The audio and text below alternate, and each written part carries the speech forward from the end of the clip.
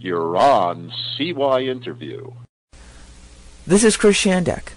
For those concerned about America's debt and deficit, former Republican two-term New Mexico Governor Gary Johnson has a plan to bring fiscal responsibility to the United States, in addition to standing up for civil liberties. Mr. Johnson, who ran for the Republican nomination for president yet did not get much exposure, is currently running for president as the Libertarian Party nominee. On Election Day, he will be on the ballot in all 50 states. Jay Bilstein joins me for the CY interview with the highest polling third-party candidate for president of the United States, Gary Johnson. This is Chris Shandak. Featured columnist Jay Bilstein is on this call with me. With alternatives to third parties in America for the 2012 presidential elections, we welcome in the man with the most notoriety so far, the Libertarian nomination for president of 2012, Gary Johnson. Thank you so much for joining us today. Really appreciate the opportunity. I want to start by asking you, Ron Paul has announced that he will stop campaigning in the remaining primary states for the Republican nomination. At the same time, he will not end his quest for delegates. Do you feel like this is the moment for all Ron Paul supporters to start looking closer at your candidacy and coming to the realization that Ron Paul isn't likely going to win the Republican nomination? Well, I think that is a process that's going to happen, and that there is. It's not a handicapped. You're not handicapping yourself if you don't have Ron Paul to vote for, and that alternative would be me. Having won the Libertarian nomination for president. Let's balance the let's balance the budget. Let's end the wars in Afghanistan. Let's bring the troops home. There's a difference. There is a third there is a third choice. Would you be open to having Ron Paul as the vice president of the Libertarian ticket if he chose that? If he was interested in that? You know what? The process for president and vice president for the Libertarian Party has passed. I'm the presidential candidate, and Jim Gray is the vice presidential candidate. Okay. Jay, go ahead. I know that you got some things you want to talk about with the governor. Well, first of all, Governor Johnson, it's a pleasure to be speaking with you.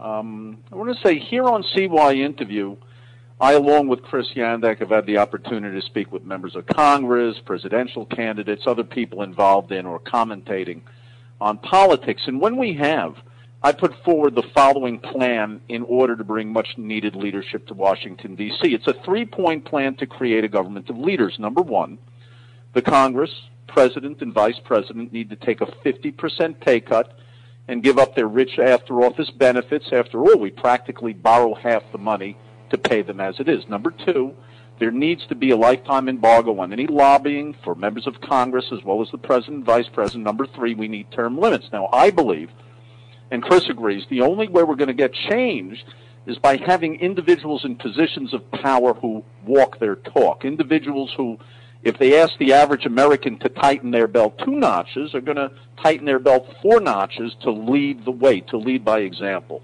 Governor Johnson, what's your opinion of this plan, and would you endorse something like this? Well, I certainly I think term limits would go a long way. I think term limits would improve everything. The notion of banning a congressperson from lobbying forever after they're out of office, I like that idea too.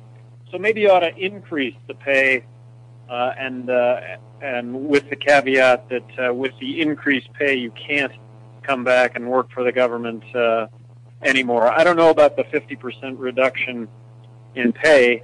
I am proposing a balanced budget to Congress in the year 2013, so included in that would be a 43% reduction in government spending, which would be a 43% reduction for Congress. Would be a 43% reduction for the administration, the presidential administration.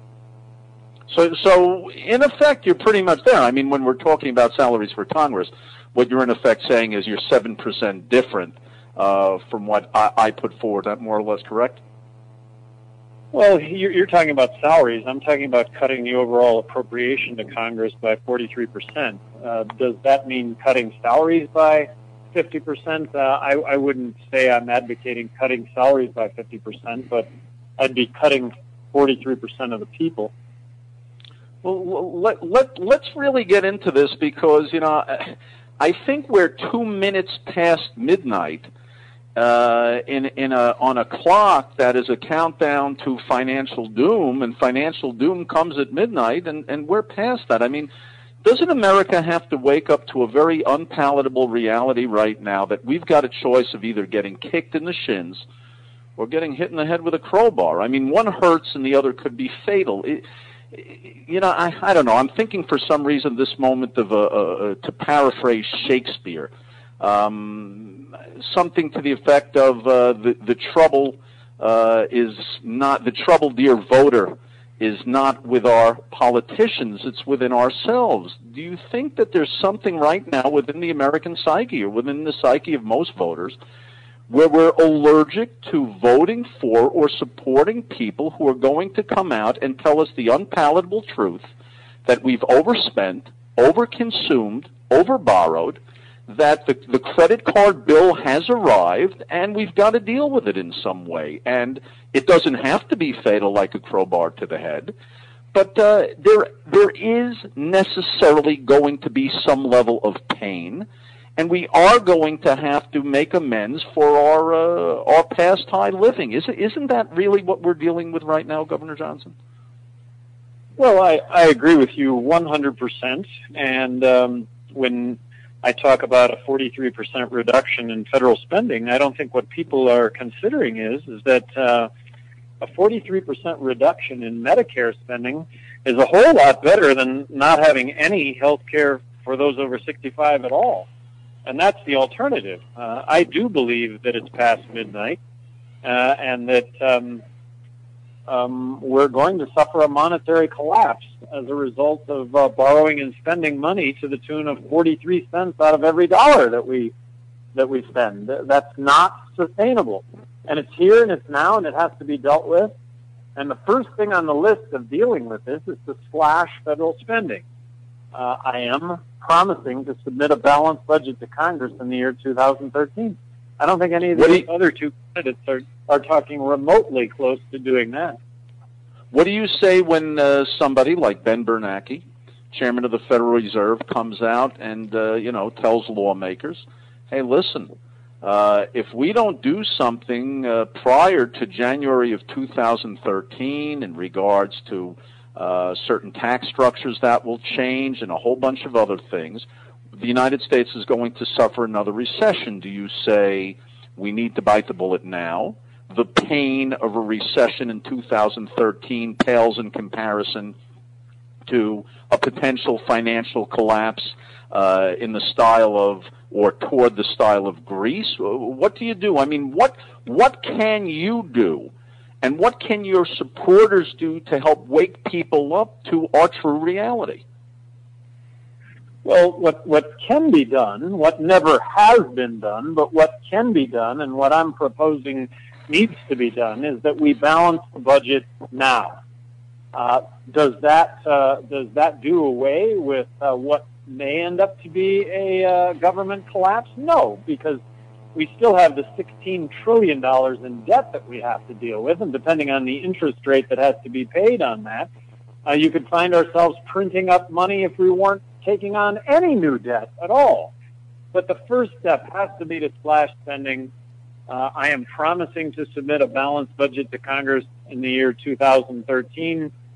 I think spending will be lower with that promise kept, and the promise kept to veto any legislation where expenses exceed revenue.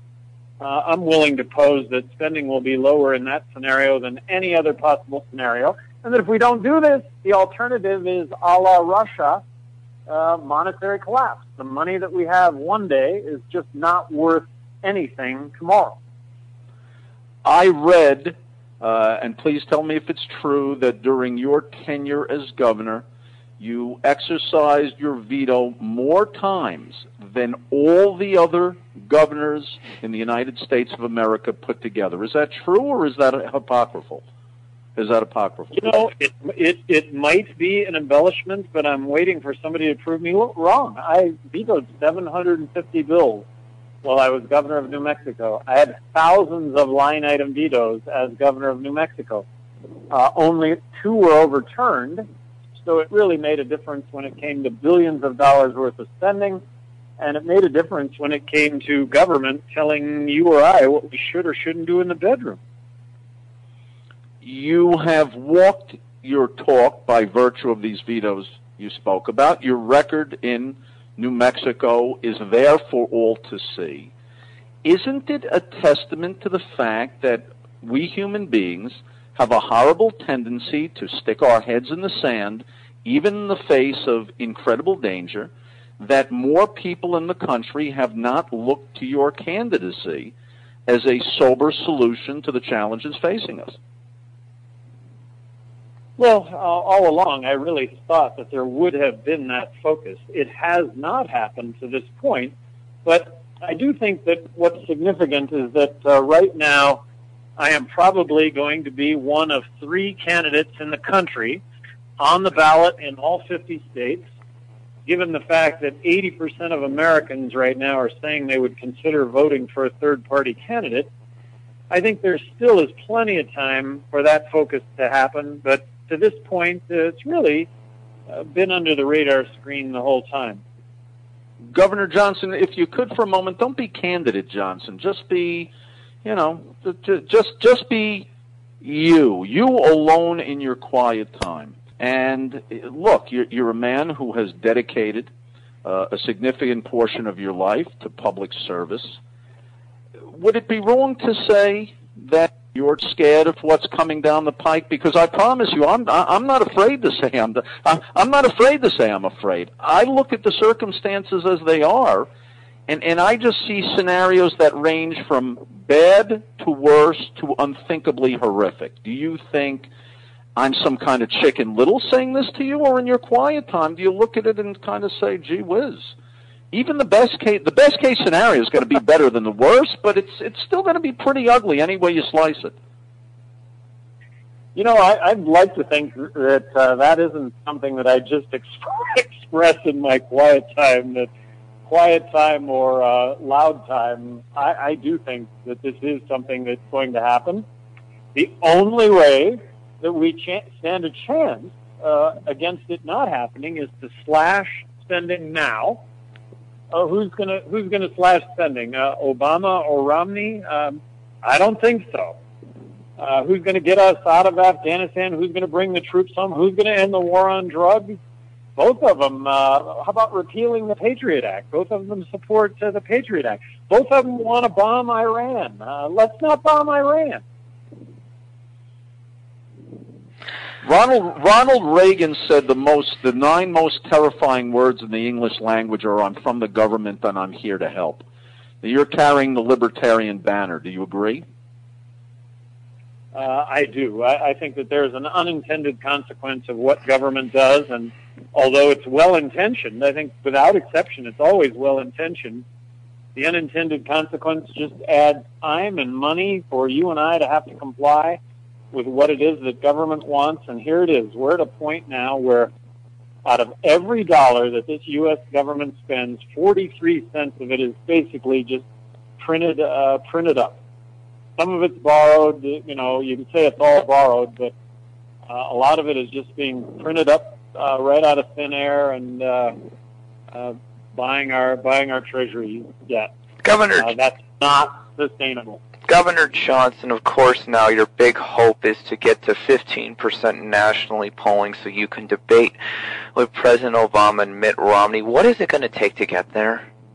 And what can people do to help? Well, I think that I think there will be recognition, growing recognition of being on the ballot in all 50 states, that there are only going to be 3 parties that are going to accomplish that.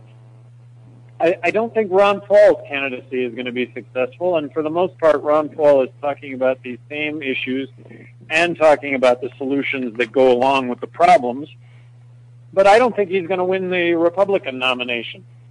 So that's another kind of a key event. Where does all Ron Paul support go when that candidacy comes to an end? Well, I think that the Libertarian ticket, offers an alternative that's not a fallback position. It's not a not a handicapped decision. It's a reload, if you will.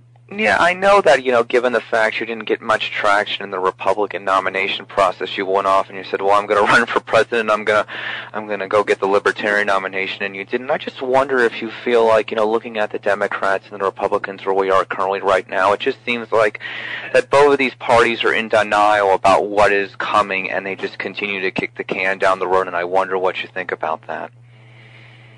Well, I think that that's exactly what's happening, and I don't understand I don't understand kicking it down the road, because it's just there's not that much room left. You guys recognize that so much talk of late has been given of Greece. Well, Greece is at 160% of gross national product. We're 6 to 8 years away from statistically being in that same place. Now, Greece can't print money. We can. So our outcome is going to be that the dollars we have are so inflated that they virtually become valueless. Well, let me hop in for a moment, because you touched on something very interesting, Governor Johnson. First of all, as far as Greece is concerned, there's been talk about Greece pulling out of, potentially either pulling out of, being forced out of the European Union, certainly getting off the euro so that they would go back, I suppose, to the drachma so they could print money. And, of course, I think you would agree that inflation is a stealth tax. It's a way where when politicians don't have the courage to face the electorate and say what needs to be done, the default position is inflation, because it's a stealth tax. It comes secretly in the middle of the night, and then you wake up the next day and you can buy less with your money. That being said, with all the money that has been printed since the crisis of 2008, September 2008, why have we not seen more inflation than we have seen over the course of the last, 3.5 years? Do you believe the government is underreporting inflation? Do you think that there's more inflation than there has been claimed? Because when we look at housing prices and we look at a lot of things, we don't see the dreaded inflation many of us had worried about. And I do believe it's going to come at some time, but why haven't we started to see a significant uptick in inflation in this country? Well, I'm just going to say that it is coming, and that we will see it, and that I think so much of market action of late has been about liquidity because of the European banks, and just how much has to be written down, and how much cash is being raised. So I just do see it as an eventuality. There's no, I don't think there's any escaping it whatsoever. And then I've heard it said that because of the change in the way we compute inflation, that really the inflation that we have today rivals that of Jimmy Carter, because, they exclude energy and food prices. Well, that's where we experience inflation every day. So, Governor, are you saying that you believe that if we were calculating inflation right now, the same as inflation was calculated under the presidency of Jimmy Carter, that inflation in the United States would be over 10%, calculated back like we did 35 years ago? I have heard that it would be exactly on par with what was happening at that time. And of course, at that time, I think we had, I don't remember exactly, maybe we had money market rates that were certainly over 15%, if not higher. And so inflation was something that we were very much dealing with. Now looking at the way things are, by the way, Chris and I had this wonderful opportunity. We spoke with David Walker, who was the former United States Comptroller General and head of the General Accountability Office for 10 years, bipartisan. He was there under President Clinton. He was there under President George W. Bush. And he said that we're 2 years away from where Greece is now unless we do something. He used 2 years. He said, of course, our economy is different. We're bigger and so forth. When I spoke to the former Comptroller General, and when Chris did, about the specter of hyperinflation and the government, in effect, inflating their way out of all the problems, he said that we've got this albatross around our neck which doesn't go away unless it's renegotiated. And what he said is, look, You've got a social insurance contract, and that encompasses such things as Medicare and Medicaid. And even if you inflate the system, you still have to make good on Medicare and Medicaid unless it's reformed. How on earth can any politician who really seriously wants to get elected go to people who 10 years from now are going to be in their so-called retirement years and say to them, listen, here's your choice. Nothing in 15 years or except half of what you thought you were going to get from Medicare. Do you think anyone is really going to vote for a politician who tells that kind of truth? Well, I'm obviously putting that to the test. Of course, you can't balance the federal budget if you're not going to cut Medicaid and Medicare and military spending, the big three. I reformed Medicaid in New Mexico, or I oversaw the reform of Medicaid in New Mexico. We took it from a fee-for-service model to a managed care model. We saved hundreds of millions of dollars, and we set up better health care networks in the state. But at that time, I believe if the federal government would have block granted the state of New Mexico 43% less money, done away with all the strings in the mandate, that I could have effectively overseen the delivery of health care to the poor in New Mexico.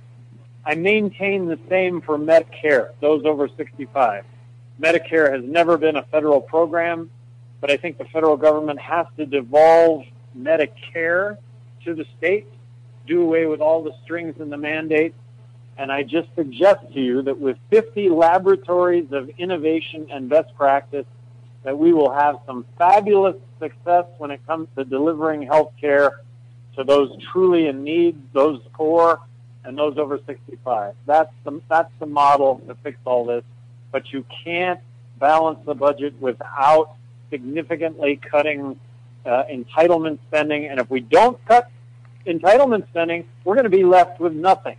The alternative is nothing, as opposed to a system that I think can be implemented that will genuinely take care of those in need. How soon do you think we would be at the point of everybody gets nothing realistically? In other words, you agree we're after midnight now, the countdown is over, our homework, we were in a college class, we were supposed to turn in the essay, we're now 2 months late for handing in the essay. Maybe the professor's going to say, all right, you can hand the paper in late. I'm going to take something off your grade, but, you wait a couple more weeks. I'm not accepting your paper, and you fail. How far are we really from becoming a complete failure monetarily? How long do we have until, complete financial pandemonium in your opinion? First off, I don't think it's very far. But secondly, it's not something that is going to get announced. The government is not going to announce that 2 weeks from Thursday there's going to be a monetary collapse. So take all the money that you have now and buy whatever you can with it, because 2 weeks from now it won't be worth anything. I'm afraid that message is not going to come out, but that's exactly what's going to happen. That's what happens in a monetary collapse, and it's horrible. Russia had it happen to them, and to stem that off, you start with slashing spending. Governor Johnson, thank you so much for your time today. The website, of course, is Gary Johnson 2012. Hang on with us. Final question I have for you, looking at this entire scenario. What do you want the American public to know just about you in general? Do you feel in general that you are the one, maybe one saving grace in this 2012 presidential election who could really implement real changes that we need right now? Well, that's the case that I'm trying to make, Chris. The notion that Libertarian Party maybe takes the best from both parties, that would be civil liberties from Democrats and fiscal responsibility from Republicans. And by the way, I don't think either one of those parties does well, even in the areas that they're supposed to do well. But imagine a Libertarian president challenging Congress to repeal the Patriot Act, challenging Congress to end the drug war, and I'm talking about the Democrats, challenging them on marriage equality, and then a Libertarian president challenging Republicans to genuinely slash spending, to genuinely shrink government, because if we don't, we're not going to have any at all. Yeah, and then finally, very quickly, as far as President Obama's support of same-sex marriage, wasn't that really just, a hollow statement to get some, possible votes, but it's really not going to implement any real legislation? That is true. Ultimately, it could lead to legislation, but it's certainly not. It's not going to happen tomorrow, given that 40-plus states have said that they will not recognize same-sex marriage. I think this is a constitutionally guaranteed right, and that this will end up being a Supreme Court decision that will be implemented federally. Just like civil rights. Look, if civil rights legislation didn't pass, would we still have segregated public bathrooms in the South? I think so. Okay. You know what, Governor Johnson, is so interesting what you just said, because I don't remember it specifically, but I certainly remember studying about school when then President Kennedy literally sent federal agents or federal troops, I believe it was into Alabama, so a young woman could go to school. Because she was African American. And the president then did not say, well, I support the right of everybody to go whatever school they want, or I support civil rights, but I'm going to leave it to the states to administer. He said, no, this is a constitutional violation, like you said, of a constitutionally protected right. You find something disingenuous with what Barack Obama did. It says, well, hey, these good folks have the right to do it. Of course, I'm not going to lift much of a finger to help them in any given state case where they're disenfranchised. Is that disingenuous? I believe it is. I believe it is, and yet in the same breath, it's not negative. It's positive, but it's removed from actually making it happen. Gary Johnson, 2012.com, presidential candidate, 2012 of the Libertarian Party. Thank you so much. Hang on with us. For CY Interview, I'm Chris Yandek.